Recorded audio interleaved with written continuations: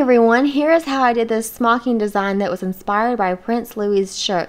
From the photos that I could find, this is the best representation of the smocking design, but I'm sure it's not an exact copy, so to get started I pleated 14 half space rows, which does include 2 holding rows, so I'm only going to be smocking across 12 of these half spaces. Hope that makes sense. And I'm using this blue color, but of course you can switch that up or even do a combination of colors. After all, it is a sewing, so you do you. The first row begins with the cable stitch, and with any of these stitches, preparation is key. I like to take each strand of the DMC embroidery floss and separate it from the others. I'm going to be using 3 strands for all of these stitches, and so separating it, I kind of just run it through between my thumb and index finger to help get any of that twist out, like any of the tension. The name of the game here when smocking with multiple strands of floss is to keep those twists out. You want the strands of floss to be flat right next to each other. That makes your stitches look really pretty. So to secure your thread, you can tie a knot onto the end of your floss, or you can tie onto your fabric using that loop method that I've shown in many of my other videos, and I will be showing in this video when I tie off. I kind of alternate between methods, just do whatever works for you. So like I said, that first row is the cable stitch, so I'm coming up on the first pleat and I'm just going to be going over and doing the cable stitch. And you want to pull, you know, so it's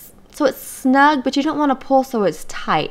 If you pull too tight, it sort of just squishes your pleat and it doesn't look very pretty. You want it to still be plump looking. And you can see here how I'm untwisting my thread. The cable stitch in particular is kind of a hard stitch to make it look pretty. You don't want any gaps in between your stitches, and you want the, you know, like any other of the stitches, you want those threads to be flat so everything lays really nice and it doesn't have any twists into them. And when I say don't have any twists, I mean you only need to concentrate on like the bottom part of your floss, the part that's going to be making that stitch. So you don't need to concentrate on the entire length not having twists. You just want that bottom little section not to have any twists. And then when you untwist your thread, you know, your floss rather, for stitches later on, well, the previous ones are already intact, so you're not going to bother them, if that makes sense. So I just continue and I do the cable stitch all along this first row. As you can see, I have already constructed this outfit. That is my preference whenever I can smock after, you know, constructing. I do that. It's not always possible, but I try to do it whenever I can. And I do have another video, another full sewing tutorial that goes on and explains how I constructed this little shirt. So there you have it. I have all my cables, and overall I'm fairly happy with that. There's no gaps and not really any twists in there, so I am moving on to the next part. Again, I'm threading up 3 strands of embroidery floss and I'm tying it on with a knot at the end, but sometimes I do it with the loop method that I'd use to tie off with. It's all the same. I don't know. It's all depending on what my preference is at the time, what I'm feeling. So I'm coming up here and basically I want to start kind of like with the cable. So you can see my previous cable, I started up and then I went down, I went up and down and up and down. So with this one, I am starting up. That way I'm going to be offset a little bit. Does that make sense? I hope so. And now I'm going down to that first half space and I'm going to make a little peak here. So I am going to do 3 little cable stitches together. I've got my first one, and then I'm going to go down for my second, and I'm going to go up for my third. Again, make sure those threads are not twisted. That is kind of the pain in the butt part about smocking with embroidery floss, is that you're constantly making sure that they are not twisted. I got that last stitch a little bit too snug, so I'm just loosening her up so it's more plump and not so squashed looking. And then I'm going back up to the cable stitch, and here is what I'm trying to say is that you see how it's altered. Like I'm not just sandwiching a previous stitch to a previous stitch, I'm altering those cable stitches. Oh, I hope that's making sense. So I'm just going to continue that same pattern until I get to the end of this row. And there you can see I am done with that row. That last stitch right there is only 1 stitch. Nobody is going to notice. It's going to be a little secret between you and I. And when this is being worn by your little one, no one is going to think anything of it. I do not count my pleats. I have a video that goes over that, and either I am pleasantly surprised that they work out evenly a good majority of the time, or you get into a situation like this where you just have one stitch and it's no big deal. At least I don't think it is. So now I'm going down 2 half rows, so you can see I've skipped one thread and then I've gone on to the next row, the next thread, and I'm coming up, and I am going to be doing, I believe this is called the outline stitch. I get the outline and the stem stitch confused because they're just basically the opposite of each other. One goes above, one goes below, and I get confused sometimes. But I think this is the outline stitch. I will correct myself if I'm wrong. And I basically am doing, it's basically the same as the cable stitch, except for altering. You're keeping your thread above all your stitches, and you can see how that causes your stitches to slant, okay? And you don't have to like remember which way the slant goes, because you can just put your thread, you know, if you put your thread up, you can kind of see what that angle is going to be. And so you know that if your thread stays up, it's going to be at that angle, and doing the stitch underneath keeps it at that angle. Whereas the reverse is true. If you keep your thread down and then do your stitches above, you've got the opposite angle. So at this point, I'm looking at my design and I'm going to the halfway point, roughly. I'm doing the halfway point, that halfway peak, okay? So at this point, I am stopping, so I'm 5 spaces away from the middle of that middle peak, if that makes sense. So I'm going to the peak that's the most in the center, and I'm going to the middle of that peak. And basically, I'm going to be 5 steps away. I'm going to be doing a stitch at the bottom, and then 3 going up that trellis, and then a stitch at the top, and then again just doing the same thing coming down, doing a 3-step trellis coming down, and then the 5th stitch right then, 4th depending on how you're counting, is going to go back into the outline stitch. So I'm going to switch gears and now keep my thread above all of my stitches like I did, you know, in the previous, to start out this row, and just keep that thread above, so I've got that nice little angle to my stitches again. And I'm going to do this all the way until the end of that row. And now I'm skipping another row, and so I've gone down 2 rows. I've gone down to that second thread below the last row that I've worked on. And again, I'm going to be doing the the outline stitch, the one that goes above, okay? So I'm keeping my thread above all these stitches. So I have that same angle as what I did on that previous row. So they're slanting the same way. Again, you don't have to remember which way your thread's going to slant. You can just pull your thread up, like before you do your stitches, like right here, you can see which angle it's going to be. And so keeping, putting a stitch below that is going to keep your thread at that angle. It's going to kind of lock it down in place.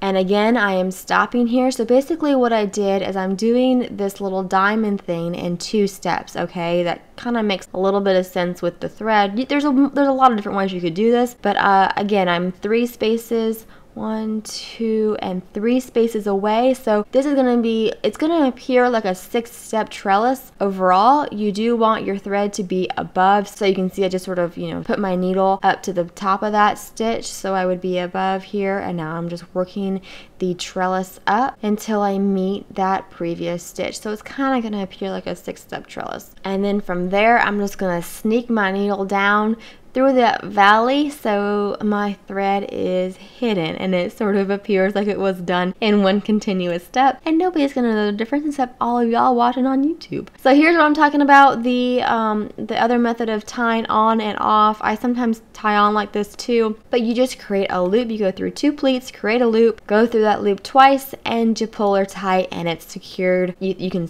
use that method to secure on or off of your pleats. That works wonderfully. And so I've used that method to secure back on, and I'm coming up to, in that valley in between where that last stitch let off, so I can make it the other half of that diamond. Once again, I'm doing a 3-step trellis going down, so it looks like a 6-step total for the top part of this diamond. So I've got one more stitch. I'm going to untwist all that thread, and then now I'm going to be doing that same outline stitch, doing all of, keeping my thread above all of my stitches to have that same angle that we've been doing for all of the others. And I'm gonna just take that until the end of the row. I'm testing this out. I'm doing a slower speed. Now I have inserted like the steps for the next row into this for those of y'all who like the videos faster like I do.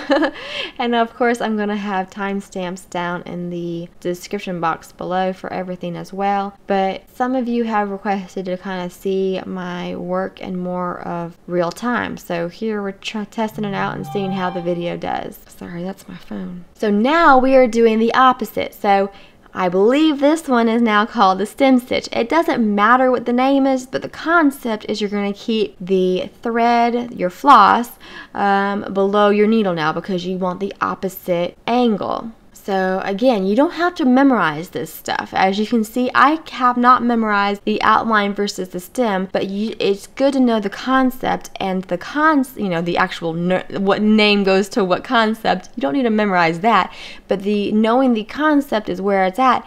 And you don't have to memorize the concept. You can just put that thread down, angle it down, and then see which way you got to put your needle to keep it down. So you can see I've just angled my thread down, and to keep that stitch there, I'm going to need to do it above. Does that make sense? I hope it does, because I, for one, do not like memorizing things.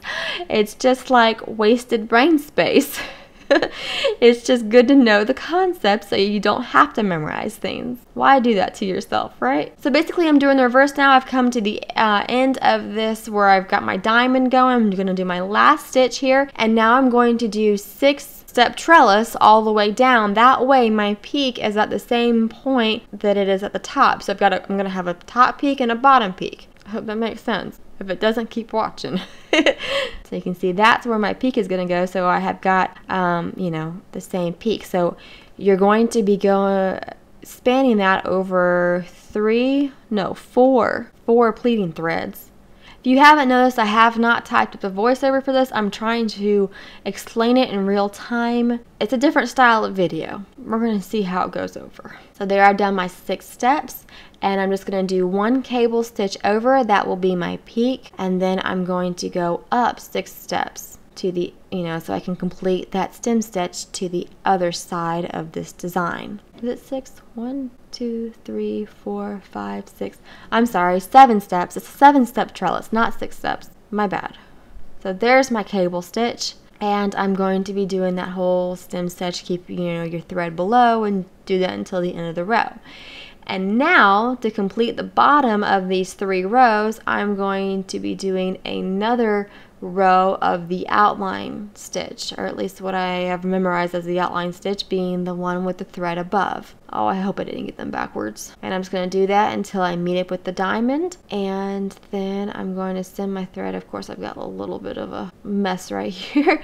Sometimes that happens when you're dealing with especially with 3 strands of floss. Sometimes that happens, and you just gotta you gotta sort her out. But now I'm going to send my needle down and then tie it off in the back so I can pick it up on the other side. So here I am, I've tied on and I've picked it up on the other side, again doing that outline stitch, the one where the floss is above your needle, and doing that until the end of the row. Now I am going to be continuing those little peaks. I'm going to be doing those again. Basically this whole smocking plate is symmetric across that diamond. So if you were to fold the diamond in half vertically, the smocking plate was going to be symmetric. So an easy way of figuring out where those peaks are going to go is to start at the bottom of that diamond peak, okay, because you know that one's going to end up there, and then from there you can continue doing that half. You're going to do 1 cable at the bottom, you're going to go back up to the back up the 2 spaces to do those 3 stitches, if I can get the words out. So you can see I'm doing 1 cable stitch, and then I'm doing another cable stitch on top of that, and then I'm going to do another cable stitch below that, and I'm going to continue with this pattern, the same that we did on that top row, I'm going to continue with this pattern, but this is an easy way to figure out where the placement needs to go on those pleats so everything is symmetric. I'm just going to continue that pattern until the very end, and then I'm going to pick up again in the middle, that middle diamond, and I'm just going to flip my work over, okay? So I'll be working with the bottom of the shirt, you know, facing me, and the top of the shirt away from me, reverse of how I usually work. And that's an easy way to find the placement and just continue that row until it's done. And then lastly, I finished up this whole thing with the cable stitch. I don't think I filmed that because I don't have any footage of it, but it's just a cable stitch. You're just going to do it like we did on the top row, and that's going to finish out your design. Now, anytime, it's a good rule that anytime you skip more than a full space, okay?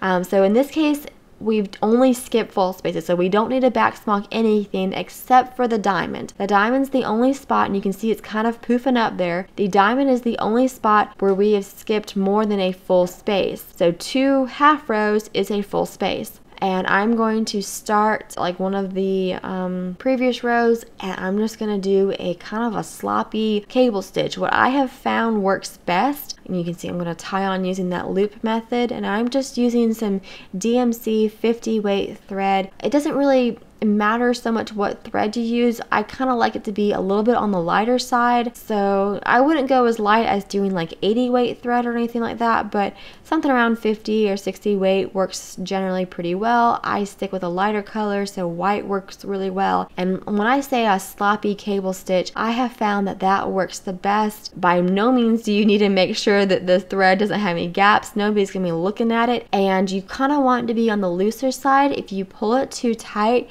it's gonna show a little bit of an indent. The indent's gonna kind of add up to be a line, okay? So if you do it a little bit sloppy, like I keep saying, you don't have that line that you get otherwise. I don't know if that makes any sense. I think if you've experienced that line, you know what I'm talking about. So yeah, I just keep it a little bit on the sloppy side, and that works for me with avoiding that little bit of an indent line there. And so I'm just going to go from one side of the diamond until the other, and I know I'm to the, sorry, it's my phone again. I know I'm to the other side of the diamond because I've passed where I tied off that floss. That's fairly easy. So I'm just going to go up. I'm only skipping, you know, 2 rows, so you can tie off if you want to. I'm not going to here. I don't think it's going to be that, you know, that big of a mess. You're going to have, if you tie off, you're going to have 2 extra tails, versus if you just go up, you're going to have that little bit of a gap there, that little length. To each their own. It's sewing. You do, if you want to tie off, that makes you happy, go for it. So I just tied back on. I just, you know, well, I didn't tie off, but what I did is I did my loops to have that secured, and I'm just going to leave that little bit of length there so I avoid having 2 tails. Again, I'm going over doing that sloppy cable stitch, and I'm going to be doing this for the 2nd row, and I'm going to be doing it one more time for the 3rd row, and that will be enough to secure the diamond in place. And basically with backsmocking, like I said, a good rule of thumb is anytime you skip more than a half a space, so more than a full space, which is 2 half spaces.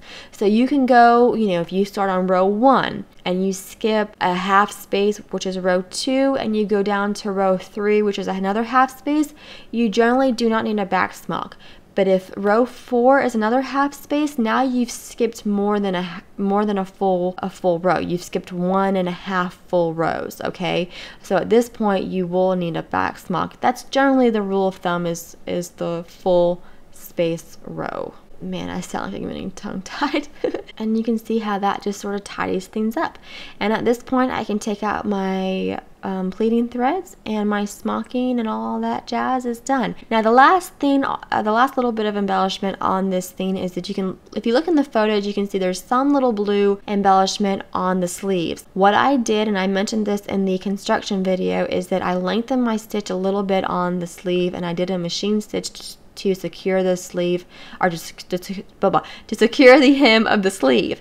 Now what that's going to allow me to do is I'm going to go back and forth. You can see I'm taking them from one side of the stitch, and then I'm going on the other side of the stitch, and that's going to give me like a little scallop effect, okay? I'm just using one strand of DMC embroidery floss. Looking back, I think maybe 2 strands would have been better, but I just used one strand of floss and I went back and forth, and that gave me the appearance of the embellishment. I have no idea what the actual embellishment is on that sleeve.